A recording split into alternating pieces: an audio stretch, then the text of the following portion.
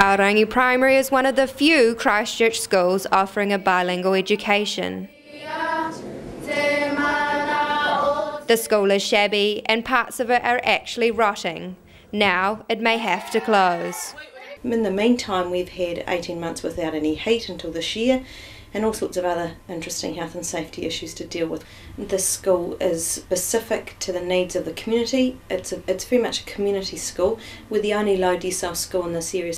Minister of Education Anne Tolley says she needs evidence of community support to keep the school open. The school says the support is there, parents and teachers recognising the lifelong benefits of a bilingual education.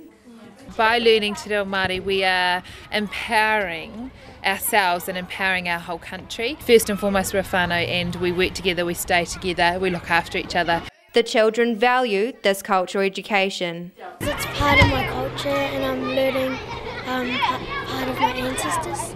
They say they will be devastated if Aorangi closes. Angry, sad, mad, heartbroken. Submissions to save the school can be made until next Monday. Piki ki runga, or reach for the top, is the motto of a school reaching with all they've got to save their whānau.